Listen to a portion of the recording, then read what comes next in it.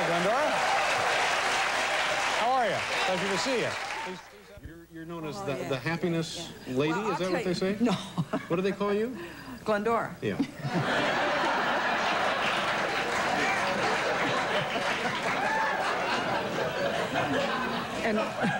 And what did you say your name was? I'm Dave. That'll be my last night. You are a very good interviewer. Well, thank you. And I'm going to recommend you for a raise. Thank you. The recipe for happiness, David, is that there's one thing in this world that you can do better than anybody else. And if you will go by yourself, you will find out what that is. And you will do it, and you'll be happy. Now, if you don't do it, David, it's going to nag at you every second of your life. So you find out what it is that you're good at. No, the one thing that you can do better than anybody else. The one thing you can do better than anyone else, and you just concentrate on that. Yes, you do. And then that'll make you happy. Well, sure, because you'll get everything you want. Yeah. So I'm going to do that for you and get it to you. And that tape I don't need, or do I need? The one that you got there. This is you saying the blessing. So Would it be all right to leave that with me? And I'll make a DVD of it for a chat with Glendora? Or don't you want it on a chat with Glendora? You want it on yours first? Oh, it doesn't matter to me.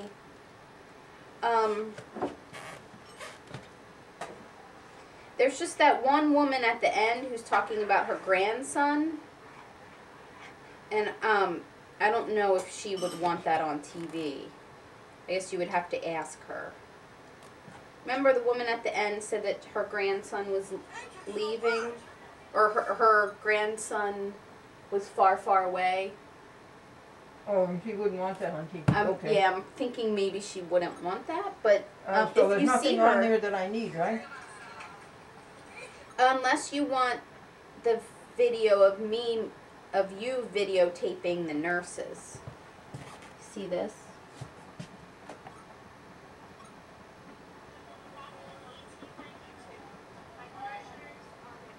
Do you want that? Yes, but I don't want to keep it unless you can get on without it. Yeah, I can. How soon do you want it back?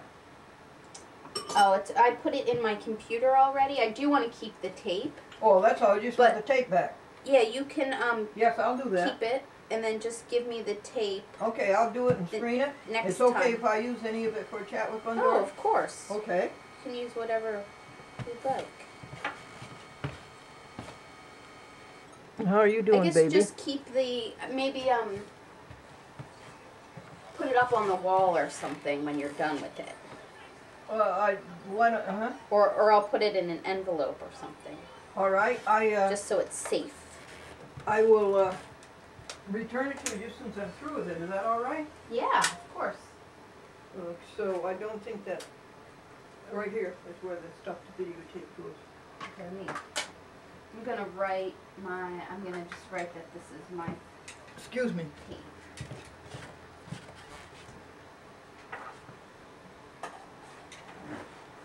You I'm need just a label? gonna put Victoria on it so that way it doesn't get confused. And do you have a number on it or anything? Mm-hmm. Here's a label. Oh, I have a label here.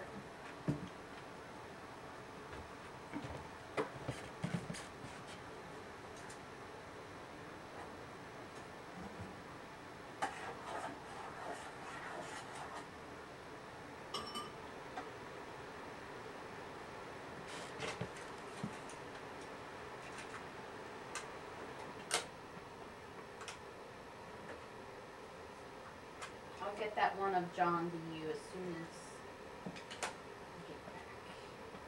That would be the first interview. That would be the second. Mm-hmm. And then what Walter, Barbara, and Glendora and John did most recently is the third. And the fourth one was over the telephone because I couldn't get to Pittsfield because of the weather. Oh, yeah. And I did it over the telephone. And you know, he always says the right thing, Victoria. Oh, that's great. He always says exactly the right thing. That's even great. over the phone.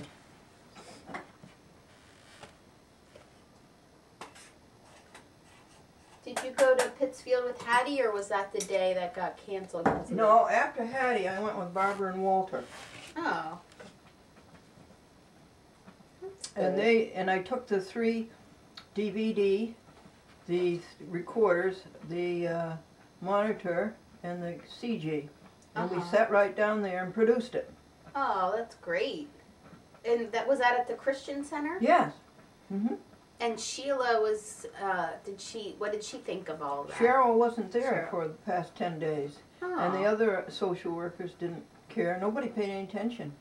Wow. Well, a couple people came around and were amazed at what was going on. Mm-hmm. Well, you have everything back to normal in here. It looks great. Oh, yes. Did you know how it got back? No. Walt Hedden, who great. also goes to the church. Oh, that's so great. And I said, yeah. How was it, Well, I think it was wonderful. I said to him, after church, could you go to the museum and move back 33 pieces to the Happy House? Mm-hmm. Here, Vic, I'm going to put your brown sugar in. You want to come over? Sure. And I said it's 22 DVD VHS combos. It's a monitor. I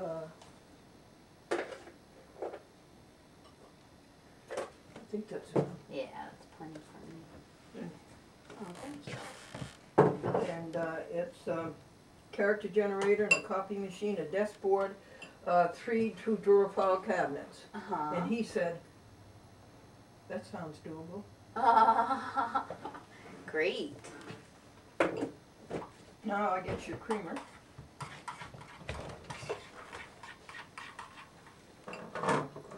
It looks like it was never moved out. No, that's right. And he, you know what? He did it between 2 p.m. and 4 p.m. all by himself. Oh, really? We had to make 2 trips because he has a van. Oh, that's enough. Thanks. He has a van. Mm-hmm. Here's some biscuits, honey. Oh, my goodness. Thank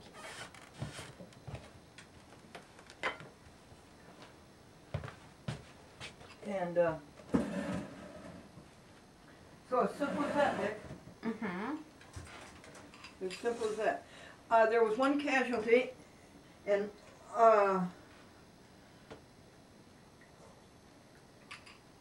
George Dixon said, Glendora, you've got to be careful moving those VHS, those DVDs, he says, because they have a laser. And, you know, a laser. Oh, yeah. But, you know, not one of those got injured.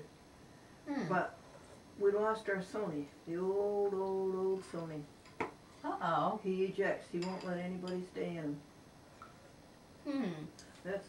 And that happened after the move? Yes. Just before the move. Oh. How do you like your porridge? That's great. Thanks.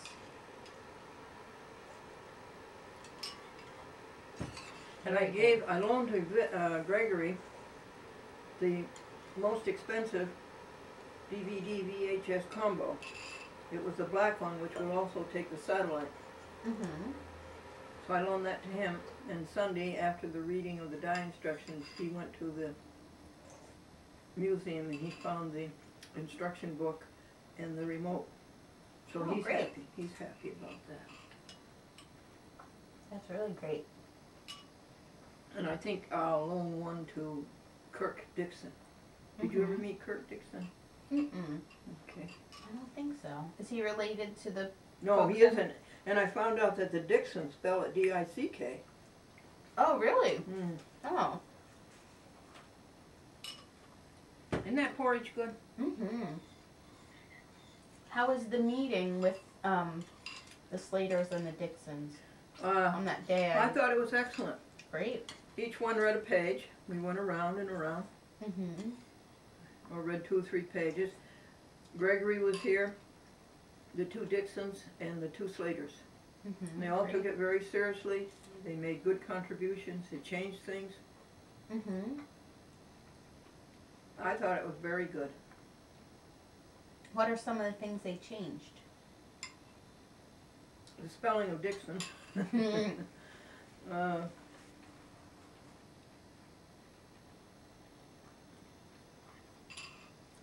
They don't think that I should leave copies of those 3 checks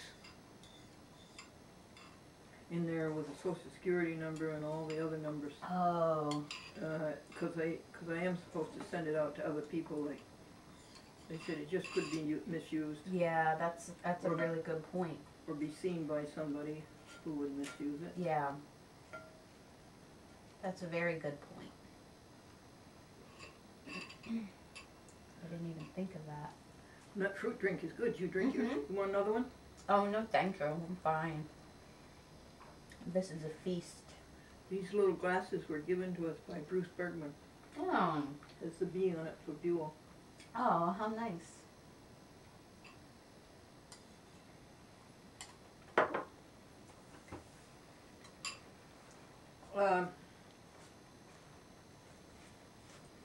There were some repetitions, and they caught those. Mm-hmm.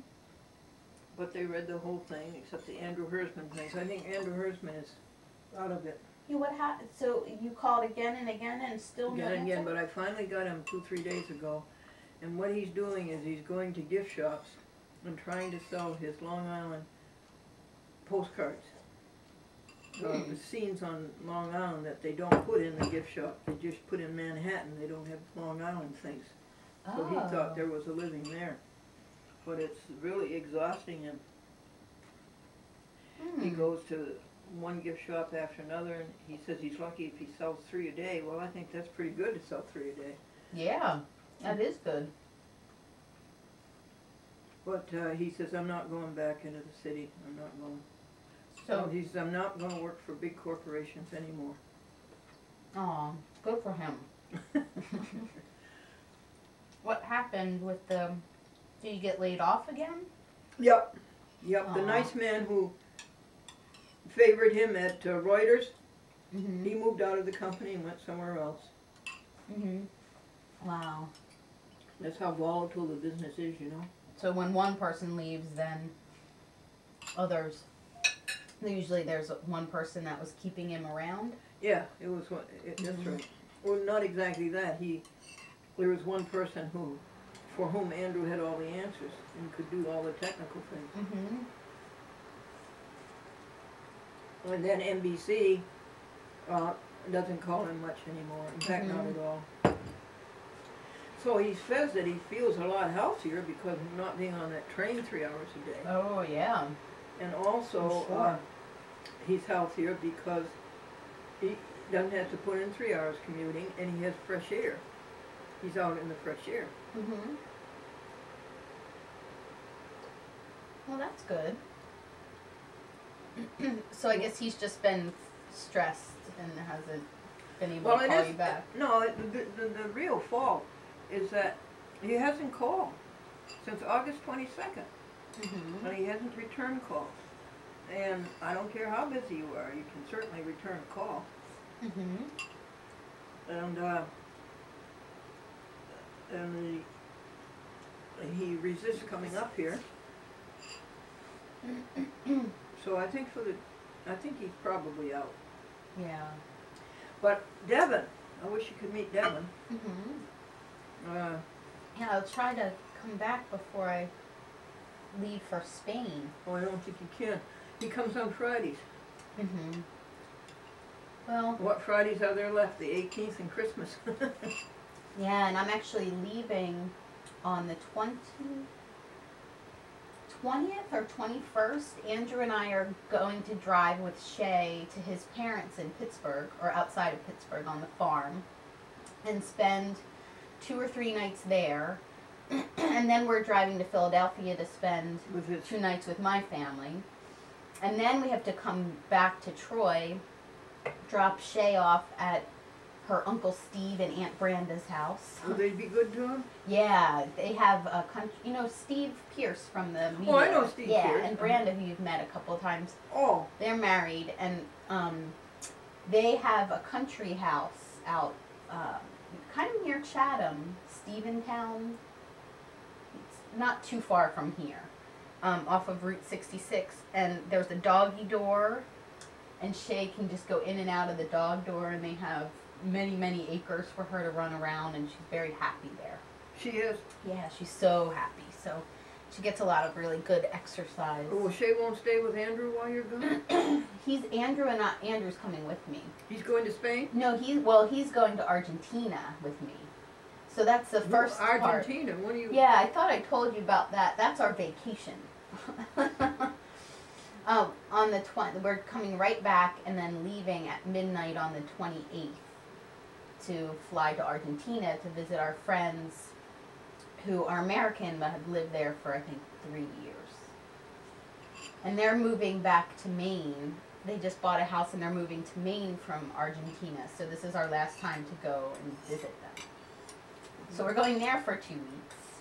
You couldn't visit them in Maine instead of Argentina? Well... I know Maine is remote, but it's not as remote as Argentina. Yeah, exactly. Whereabouts in Maine? I think near Portland. Near Do you know Portland. the name of the town? I thought the kitty was scratching. Nope. Near Portland, but I don't know the town. I'd like to know. Yeah, I'll find out. Maybe it's near where you Because I know were. all those towns. Oh, I know all those towns, yeah. Yeah. Oh, for heaven's sakes. So I'll be gone for a bit, but... So he'll be in Argentina all the time you're in Spain? No, I'm going to Argentina until the January 11th. and then... Andrew's coming back? Then Andrew is coming back. And he's teaching? He's going to teach? Yeah, he's going to teach. And then I'm going to Spain January 15th to February 22nd. So... And is Andrew going to pick up Shay then? Yeah. And then so Shay will be with Andrew? Yeah, Shay will be with Andrew from January 11th. Shay loves Andrew. Yeah. And he loves her. They're good together. So I will be gone, but I'll try to come back. When I get back between Argentina and Spain, I'll come out and see you. I'm home for a few days, so I'll come out and see you then. Well, that's wonderful. Before I leave then for a month, so we can touch base before I leave, because I'm not going to be January reachable. 15th roundabout? No. I think my flight is January 15th. And so you'll be coming out like the second week of January between going to Spain? Yeah, between January 11th and the 15th. I'll come out and see you. Well, thank you. Somewhere in there. Now, Maybe I can do some filming then. This is the first time you ever came and didn't have a camera. I know. And it was just about last year at these dates that you just mentioned. It was last year that you and Andrew came. Mm-hmm. And we started up conversations, audio tape conversations, December 2008. We made the box, and now that's full. Oh, yeah. We made a new box. Do you have your autobiography cassette tapes? Do you have one or two I can make a copy of for the movie? Or are they... Well, all right, sure. Some of the older There's ones? one I'm done with. Could I have it back when you're through? Oh, of course. They aren't good. Are these the old ones? No, there's one I've done. Mm-hmm. The rest are That to you be done. videotaped. So you're videotaping the... Yes, I am. Because I have a friend who has a machine that will copy those, so I wanted to make a copy, or put it right in the computer. If his machine doesn't work. Oh, really? That's wonderful. Here's two. Are those the ones that start in 1950 something? Or where you're talking about that? I'll be right with you. I would say that this is the way they go, wouldn't you? 1, 2, 3, 4. Yep. You can have one. Is that one? 1928 to 38. Yep, that's the first one. Yeah. Now, Cool. what did you say? Are this the 19... What did you say? Oh, well, You I was said wondering if this was the early years, and now I see on here it is. That's the earliest. This is great. And now as far as the television, I gave up on this, and I went, and then I said, I've got to give up, this just isn't coming through, and so I told it to him. Extemporaneous. And where did I end? I ended in junior high school, which would be a very interesting year, 1941 Pearl Harbor, and up to 1946 graduating from senior high school and being the class president. Oh, great, and that's on this? No. Oh, no, this is 20. That's up to 1938 or so. Yeah, so you stopped playing the audio tapes because they didn't come out. Well, right? I did this last week. I don't know what about this next one. I might play it for you and give you an idea. Yeah, I want to see. But now, the other ones I never audio taped. What's the last one on here, Vicki? I went from the last one on here to the end of my life. So far. And that is all extemporaneous on videotape. It is not on audio tape. So tell me what is the...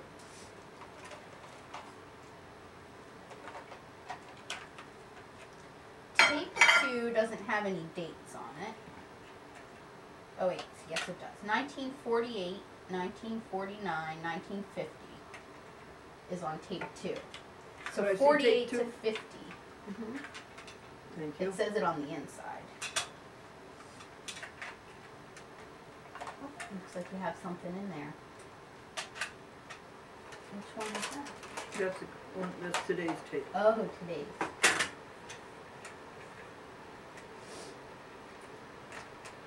What's your last one? Number 4, take 4 is 46 to 56. No, sorry, 1956.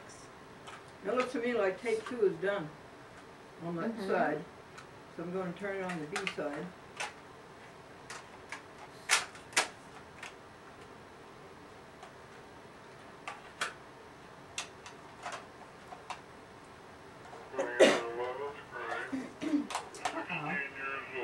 The speed.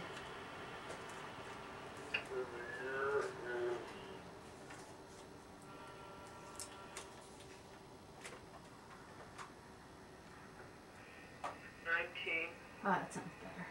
44. D-Day. Okay. Then what I've got to do is when I videotape again, and it's scheduled for over there. That's very interesting. D-Day was supposed to be June 4th, and the weather was so bad, and there were 13 generals, and they all held a meeting, and the weather was going to be bad on June 6th too. So Eisenhower cast the deciding vote for D-Day. Wow. June the 6th. Oh my gosh. He's the one who cast the vote to go that day. Wow. Huh, because of weather. Yes. Interesting. Weather's a big part of it, and that's what this stuff is about. Yeah, yeah. Scary. I think so. Okay, well, to ask to what I'm going to do next then is I'll go from, what did you say it was? 1944? Okay. Yeah. I'll finish out this tape, and then I will pick up at college, which is 46 to 50. I don't know if that helps you any. Well, this one says 1950 TV career start. So which one do you want? This is 1956.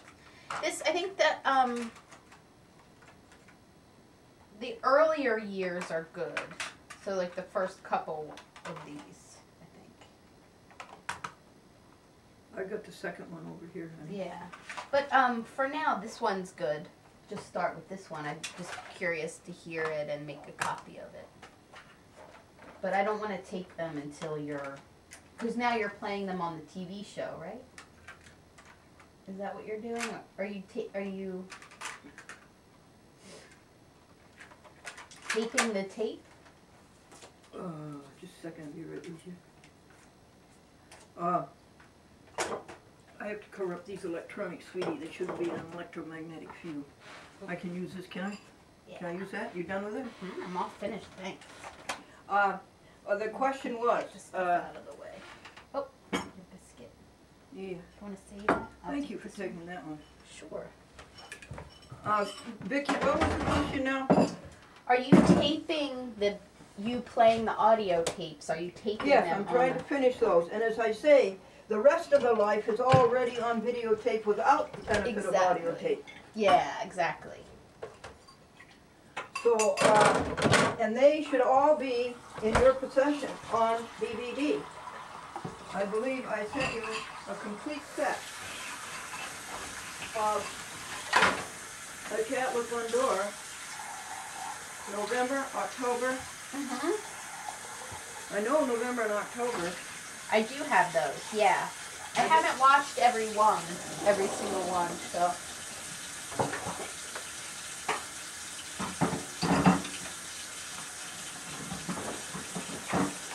But I did get them. I have a very large stack of DVDs. I'd like to make the point that the answers to many of your questions are on the DVD, Okay. on the show.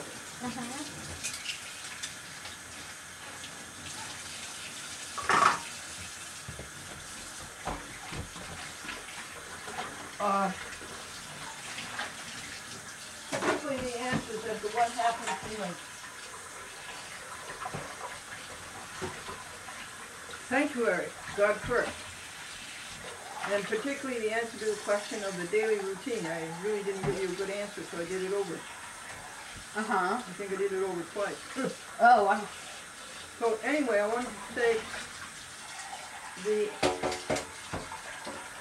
questions, the answers you're looking for are on those DVDs. okay. Victoria, I saw the most stirring and most moving show on A Cat with Glendora. I wish you'd have time to look at it. It's number 4702. I'll write it down for you. Number 4702. And it's when Robert Callaghan died, who was a pitiful, typical liar for hire for Gannett and for when I sued Gannett and when I sued Cablevision. The terrible things that he stooped to. And this obituary of him in the Gannett newspapers